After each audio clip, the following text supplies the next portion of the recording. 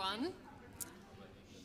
This is the last talk of this incredible weekend, and it is, as Hans Ulrich said before, a great segue into an afternoon full of exhibitions and art. I'm very honored to be here with Dieter Schwarz and Hans Ulrich Obrist to speak about Richter's relationship to the Engadin. As many of you might know or might have already seen, there is an exhibition in 3 parts taking place concurrently at the Nietzsche House in Sils, the Segantini Museum in St. Moritz, and at Hauser and Wirth in St. Moritz that highlights Richter's deep connection to the alpine landscape here in the Engadin. It is the first overview exhibition about this topic. It was curated by Dieter Schwarz, who was able to assemble over 70 works testifying to Richter's engagement with the landscape here. The 70 works on view across these 3 locations include paintings, overpainted photographs, sculptures, and photographs, and they date from 1989 to 2018. So it's a really very, very special exhibition that is very much connected to the place we find ourselves in today. And learning from Hans Ulrich's talk with Simone Fatal just before, I'd like to begin at the very beginning, that is in 1989. So I want to ask you, Dieter, how did Richter first come to the Engadin in 1989, and what did this first visit bring about? Well, I had in 1988 just made the first retrospective mid-career show for Isa Gensken, who was then Gerhard Richter's wife. And in the winter of 88-89, Isa called me and said, do you know a nice place for us to stay in the winter? And I had just been before in Sils Maria several times and said, yes, I know a place, I know a hotel, and go there. And they went there in the beginning of 89, and they liked it so much that they, and afterwards Gerhard with his new family, returned there in the winter and in the summer, and then a number of works happened. I have to say, I never went up there to see them on vacation because I wanted to respect Richter's privacy, his family life there. But anyway, his works from the Engadin are not about anecdotes or about stories from the Engadin. Richter's life is not so much a life of stories, it's a life of work. I just remember one thing, that in the summer once, in the 2000s, he made a day trip from Sils to Winterthur because he wanted to show his daughter Ella the paintings hanging in the museum.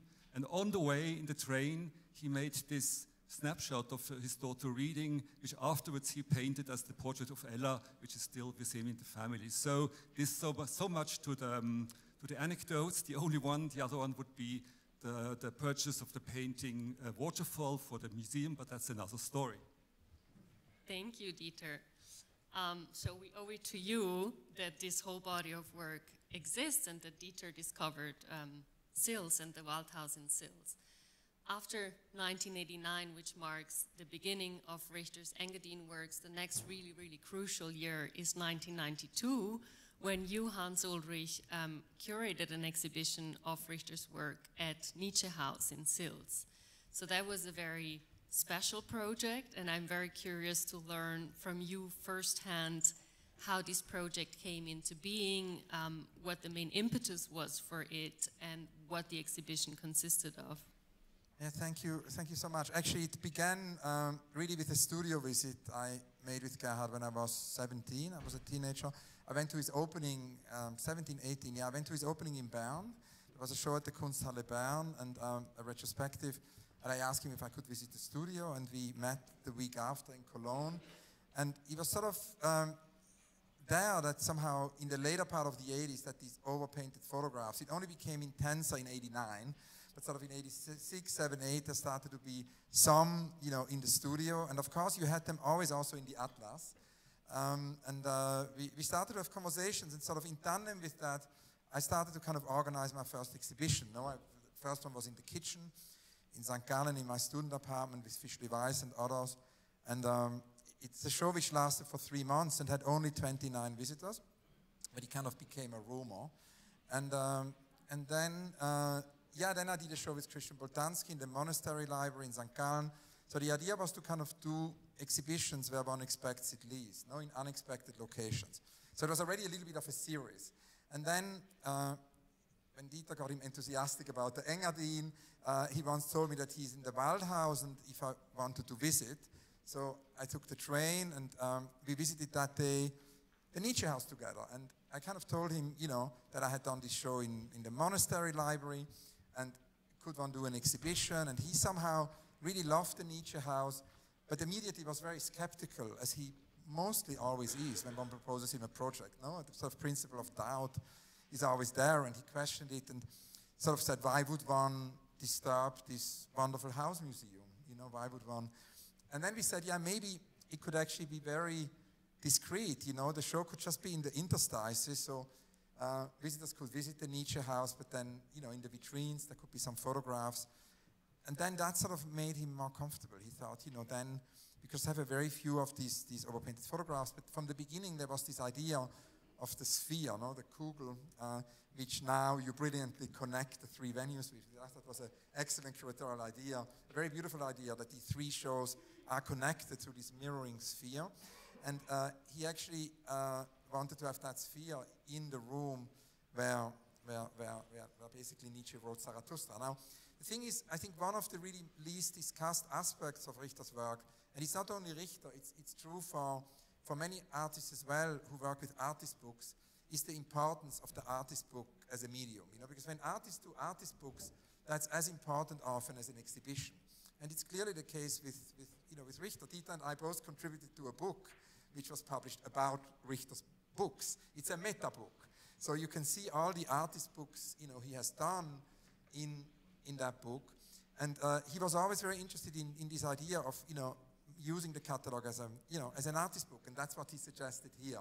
So we did this little book with Octagon, and he played around with the layout, put some of the photographs upside down, the overpainted photographs, took all the photos of the different mountains around Sils Maria, and also left some pauses. So it kind of moves across waves with pauses, with intervals, with silences. And the original layout for this artist book that you mentioned, that is called Sils and was published by Octagon, is currently on view at the gallery in St. Moritz. So 1992 was the year of the exhibition of that artist book, but it was also a year in which Richter made a lot of the works that today belong to this group of Engadin works. So it was a very, very prolific year for Richter with regards to this topic. And I wanted to ask you, Dieter, if you could speak a bit more about the different types of works that belong to this body of work, how they perhaps differ from each other, but also how they overlap, and how you structured the exhibition in the three locations around these different mediums. Yes, Richter did paintings, overpainted photographs, but particularly I wanted to start with a work which is not typical, the steel ball which Hans Ulrich just mentioned. And you have to remember that for Richter, I think there are two types of the perfect image, the mirror and the photography. The photography is better known because he has all these paintings after photographs, whereas the mirror is always there also in his work, and he always had this steel ball in the studio rolling around because he was fascinated at this polished steel ball would reflect anything around it. It's the perfect mirror reflecting the whole world. And when he was here in the Engadin, he had this idea of doing, at the moment of Hans Ulrich's exhibition, an edition of steel balls, certain size, and on every one of them, the name of a mountain of the Engadin is engraved. So out of this object becomes a symbol, a kind of a symbol for what he perceived there. And it's not a depiction of nature, but I think what he wanted to show with this steel ball is that nature, this extremely strong impression that he had here, that this nature is throwing you back as strongly as the mirror reflecting steel ball throws you back. It's inaccessible, it's overpresent, but it's also there, it's really outside of us. It's like nature, which is there so strongly, it's outside of us. So this is the steel ball, a copy of which is in each of the three venues of the exhibition. Then there are a few paintings. The paintings are going through these years from 1992, St. Moritz painting, until the 2000s. Altogether, I think there would be 16 paintings with subjects from the Engadin. We have, I think, 9 here, which is already something because a few of them are in Japan or in Seattle and so far away. So I think the ones which are here shows a little bit of what these paintings of the Engadin are. They're not depicting the tourist Engadin. They're subjects often which are absolutely anonymous. You could even say that the most spectacular landscape paintings Richter did were not done after subjects from here. They maybe were done after subjects from the Rhineland or from places which are not really very attractive altogether. So what he chooses here are places which are maybe not even recognizable. St. Moritz, for instance, or the little house which is near Sils, or the snowscape, etc., etc. You can maybe see some of these images here. Here we have one of the most maybe imposing and romantic ones, yeah. The waterfall. And the waterfall, maybe you allow me to say something about the waterfall right now, because that's the painting I could purchase in 1997 for Kunstmuseum Winterthur. And it was a wonderful moment because at that time I was often staying overnight at the studio and I was literally sleeping at the scaffold, near the scaffold where this painting was. And I said the next morning, this is the painting for a Swiss museum. I think we should like to purchase this. And Richter said, we'll think about that, we'll see, but then it happened, and so I'm very happy that this painting got here. Now this painting is like presenting flourishing nature at the first sight, but then you have to remember it's a photograph of a situation in the textile, and the photograph then has been portrayed on canvas, and then it has been blurred, so it's completely flat. It's not what you see in nature, it's something else, it's a painting. And as Richter quite rightly remarked, the sheen of nature, the appearance of nature in the painting is between us and nature. So it's not about direct experience of nature, it's more or less about the loss of nature, about the loss of that reality which we don't have anymore when we see the painting. So it's a very ambivalent, very ambiguous painting about this landscape. And I think that's the basic truth about all these Engadin works. I stop now. Yeah, that was amazing. Thank you so much, Dieter. So maybe to trace back for a moment, Richter came first in 1989. He kept coming back in both summer and winter time. And as you mentioned, an important part of this body of works are his figurative paintings. So while vacationing here, he used to take a lot of pictures or maybe photographed constantly and then selected part of these photographs to paint them. But with another part, here we see an abstract painting that is on view at Segantini Museum. With the other part of the photographs, he created these overpainted photographs where he uses most often oil, but sometimes also animal, to intervene directly onto the photograph and creates a kind of dialogue between photography and painting, but also figuration and abstraction. And maybe departing from these small-scale overpainted photographs, I want to ask you, Hans Ulrich, what do you feel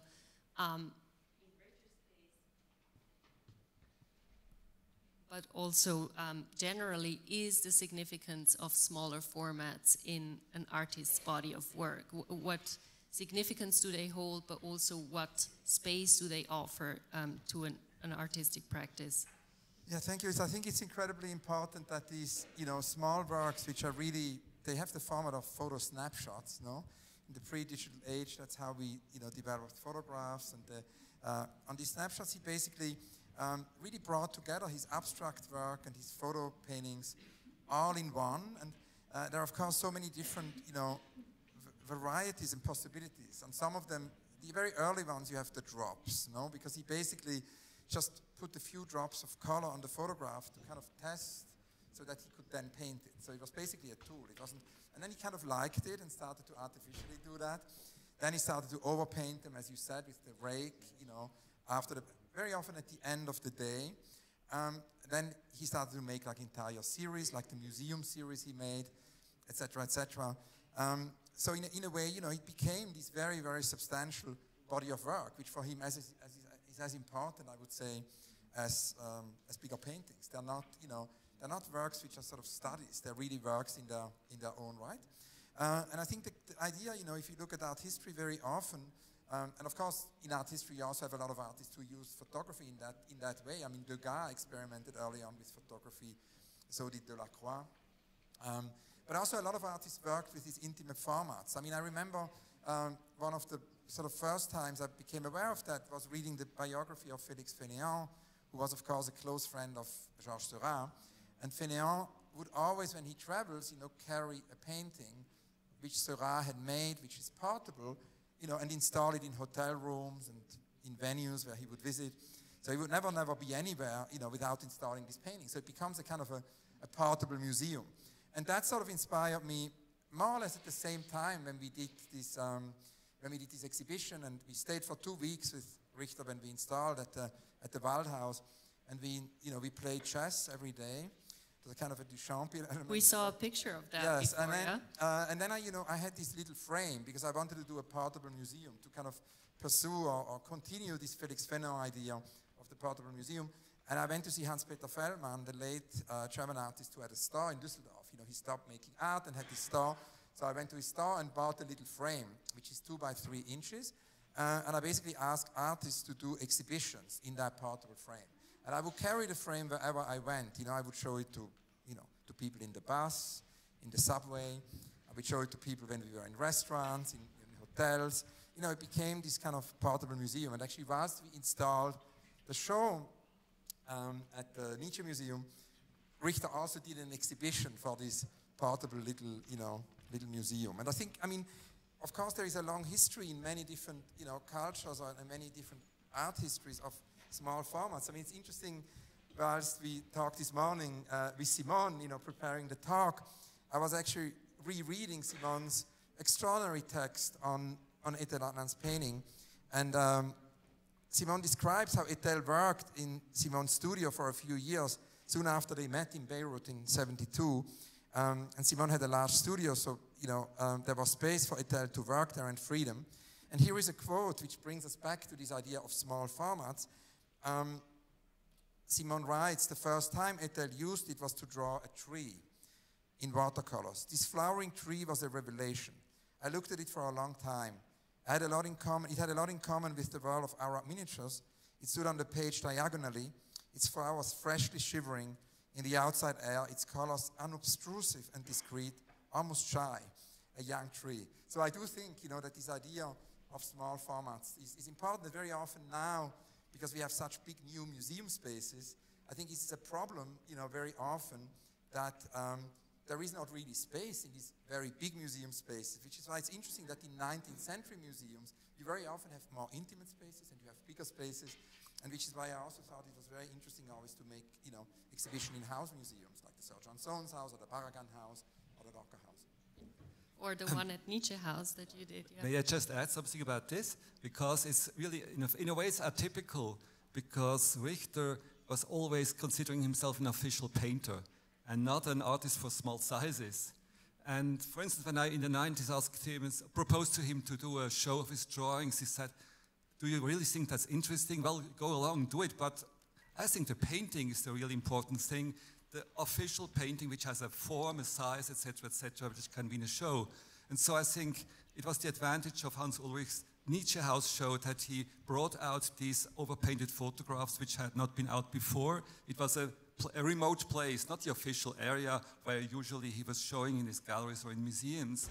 And also I think what's this to say about them, it has a lot to do with the studio practice, that in fact it was not planned to do these works, but it came about because for the photos, to paint the photos, he always used depths of color just to find the right tones to portray the photographs. And then he found out that putting an oil mark on a photo is interesting by itself, because two different languages are coming together, depicting reality of the photo and the matter, the pure matter of oil paint, and that the two languages could interfere with each other, they could complement each other, they could deny each other, and there are various relationships of these two levels of pictorial language. And so a whole body of work came about, which was for a long time undercover. It was mostly shown in small galleries, not the official ones, but then now it's thousands of such works.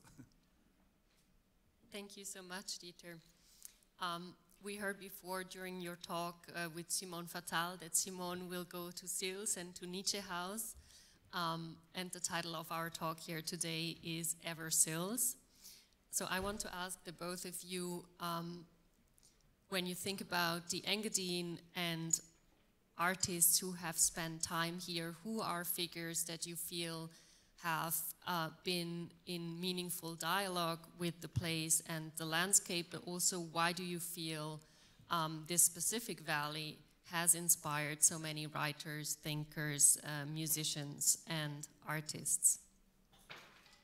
Yeah, I mean, it's interesting also that it's a big question. Yeah, it's interesting that the exhibition, of course, also happens in the Segantini Museum. And of course, Segantini, I mean, Dieter, I'm sure we'll say more about that, is of course a key example of an artist, you know, who not only came to the Engadin, but then went higher and higher and actually, you know, did his very last works not in the valley, but really literally on the mountains.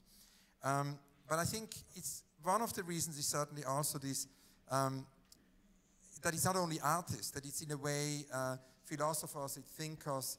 I mean, I remember when we were with Richter at the Waldhaus, there were evenings where we would sort of have dinner with Alexander Kluge, and then also Habermas would be there.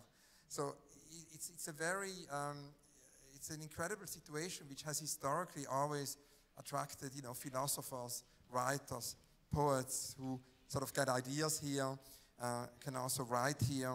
And of course, Alexander Kluge comes here every year from, you know, between Christmas and New Year, and that's actually also something which probably one day should happen. There should at some point be a project about Alexander Kluge and the Engadin, you know, and he, of course, also worked with Richter on a book where Richter showed photographs from a walk, and then, you know, Kluge did texts. And my partner Couchonga, the artist, has always also said that she just can easily draw here.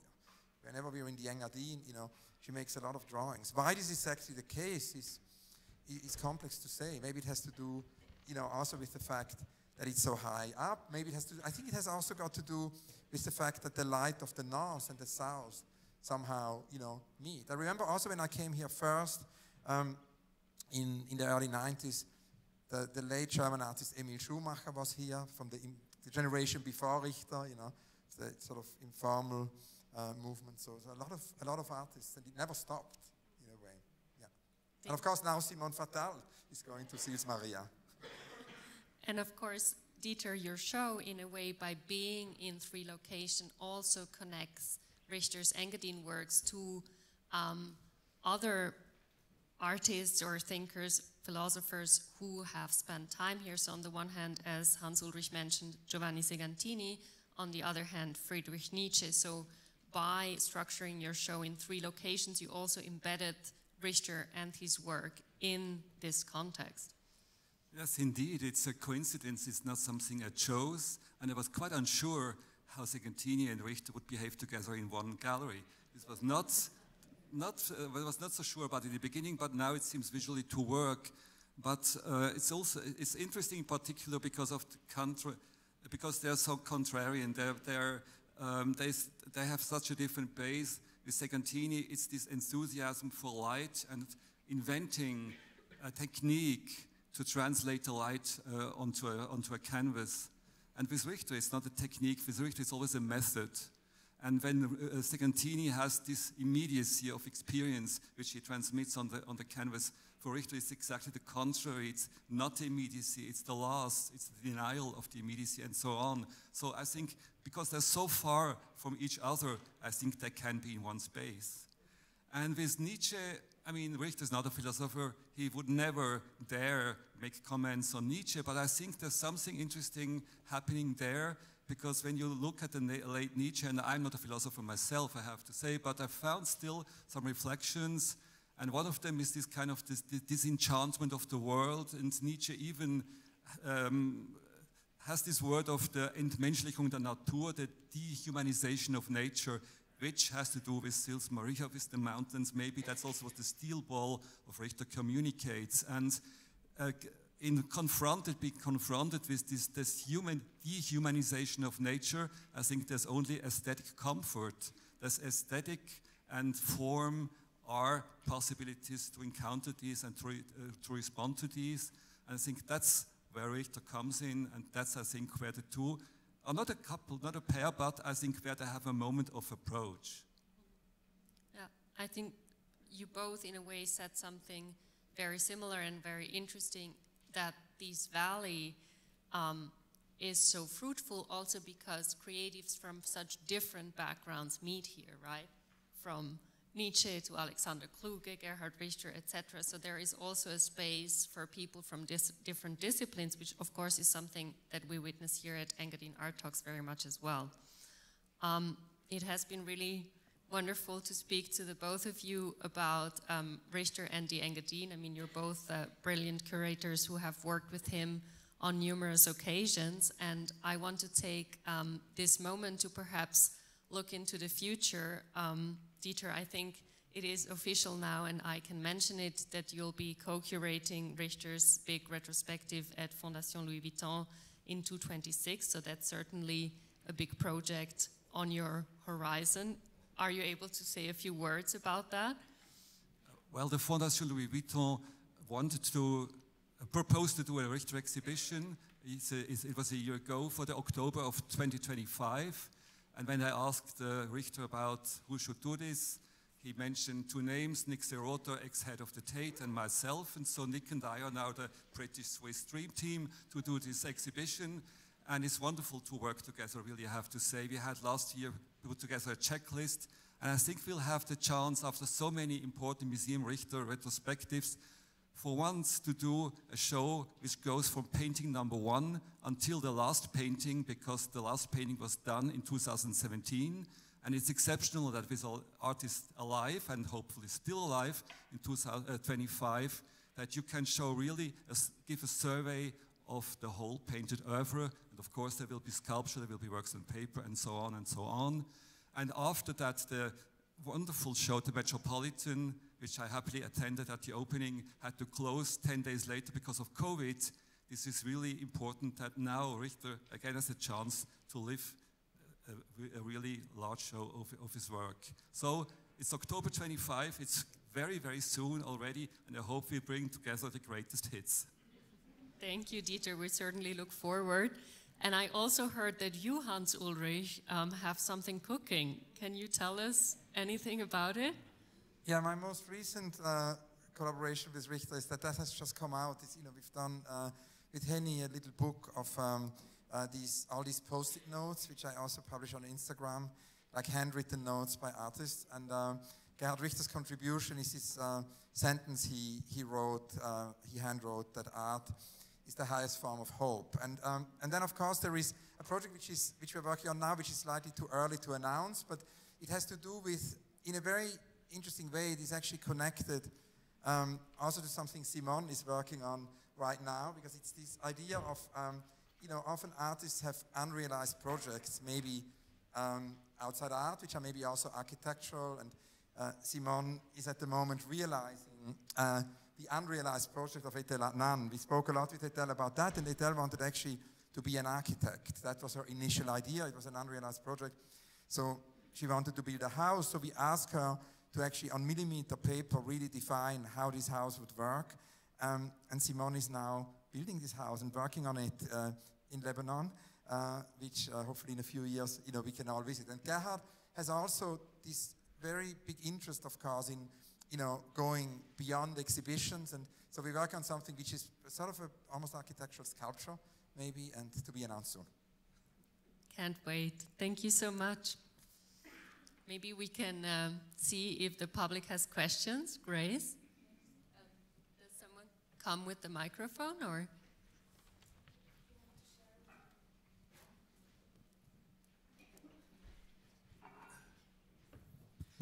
Thank you so much.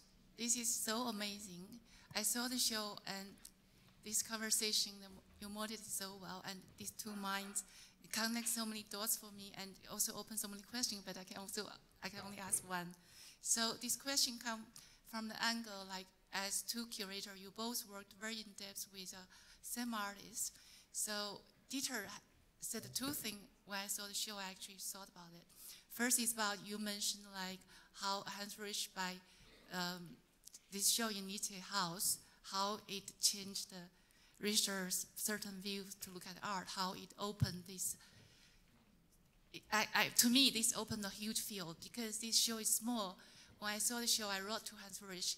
It touched something so fundamental. This part I haven't seen Richter, because to me it touched the relationship between human and the nature, and then the reality and the imagination. And it made me think a lot about the bow work and the mirror work. But my question actually is, from the Nietzsche House, when you create the show, and it was your idea to propose, and Dieter said actually Richter was not a philosopher. He didn't think about the relationship with Nietzsche. But then you see, at the end, you see this relationship. And from a lot of my reading and understanding, Nietzsche has had this profound impact to so many artists. And I actually thought I should write a book about it. Some people talked about it openly, like Roscoe. So curating is a job that's, the history is not so long in art history. So for you two, when you work with artists so in depth, do you feel somehow some of your dynamic, actually part of it, somehow it has some artistic, it has something beyond the intellect, like intuition, that is kind of curation that can influence the artist? That's the question.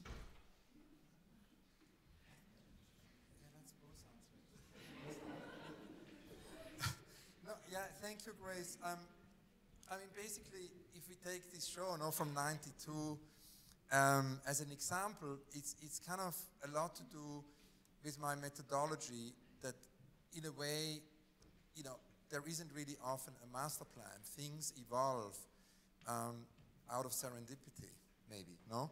And so this show really just happened, as, I mean, Whistler said art happens, we can say exhibitions happen.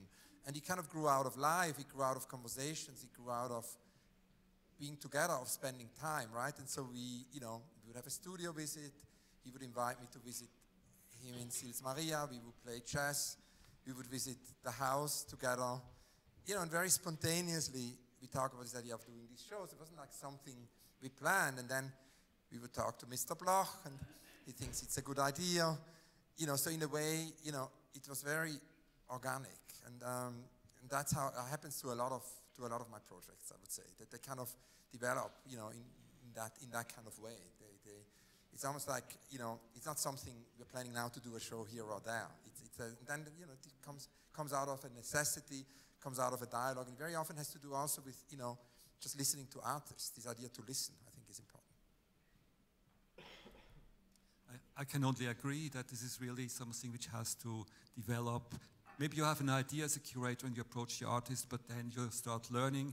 Maybe your idea will become more precise, maybe it will change, but it's really a work in progress. And now Hans Ulrich had the chance to work at the Nietzsche House with Richter. Now he's too old and didn't come. I had the challenge to do it myself, and I had to find an idea. And also when I was invited to do this show, I did not know yet how it would be distributed, how it will be organized, how it will be, what really would be shown. And for the Nietzsche House, then I had an idea which hopefully will work, but it all had to come together in the end.